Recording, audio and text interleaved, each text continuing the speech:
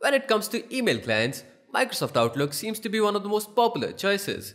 However, according to recent reports, Outlook users have been complaining about being unable to access their Gmail account. Many are confused and frustrated as to why they can't send or receive emails anymore.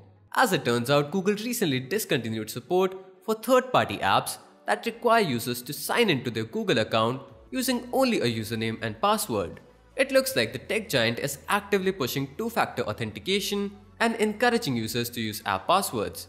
These new security measures by Google are probably the reason why you are unable to access your Gmail account on third-party clients like Outlook. A user shared a workaround that seems to fix the problem. You can follow the steps that are being shown on your screen right now. One of the readers of a website suggested a workaround that might help you resolve the issue. It is specifically for those who use Outlook 2019 on their desktop. Alternatively, you can also switch to an email client that supports Open Authorization 2.0.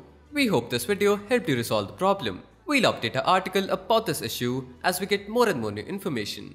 If you're watching this on YouTube or Facebook, then you can find the article link in the description.